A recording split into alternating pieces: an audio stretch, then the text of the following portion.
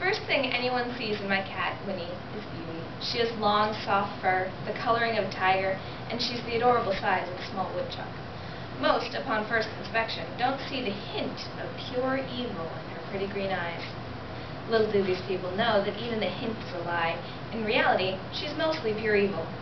First and foremost, she's manipulative. She doesn't like human interaction at all, but she'll slip into a room with people in it because she doesn't like to be alone either. She'll sit in a corner, demurely licking a paw, until someone thinks, hey, Winnie's being sweet, this never happens, and tries to pick her up. This is the first big mistake. She doesn't like to be trifled with, but she'll be content for a little while after being picked up. A little while meaning about 4 seconds. Then she starts growling.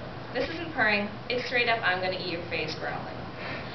Then she tries to actually murder her handler, but luckily she has very bad paw-eye coordination. Usually at this point 5 or 6 seconds have elapsed since the first event, and the cat gets either dropped on the ground or possibly thrown at the couch.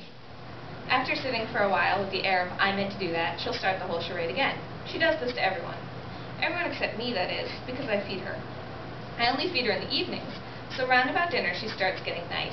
She'll come up to me and start purring and rubbing her head against my leg and I totally do actually love you, despite all evidence to the contrary sort of way.